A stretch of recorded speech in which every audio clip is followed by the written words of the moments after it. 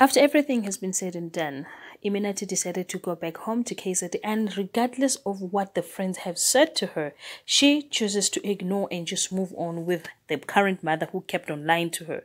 Ladies and gentlemen, as you can already see, we're going to be reviewing Mzali Wami. Sanbonani absheni molweni minjani hipukile hingengwena. So namuhla kana ngono kwa hina hikuma kuri sulu asitsamisekange because Tara now has to change the entire story and pin it on Joyce. And then now, fortunately enough, you know, when you have friends that are always by your side, that will stand for the truth no matter what, then a friend came along and then decided, lo friend lo, Gusisiga Tara, decided to go to Tara and make him confess that actually he was pinning everything to Joyce. And imagine Joyce was going to be arrested for the longest time for things that she did not do, for the crimes that she never committed. Anyway, moving right along.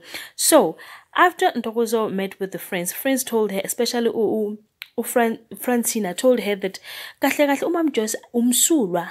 She was looking for her child for the longest time, and everyone else told her that, but then she refuses to listen. But at the end of the day, she went to prison and asked her, but 10 uze undlahle. And then umam Joyce said that I did not lahla you, but bakjontshile.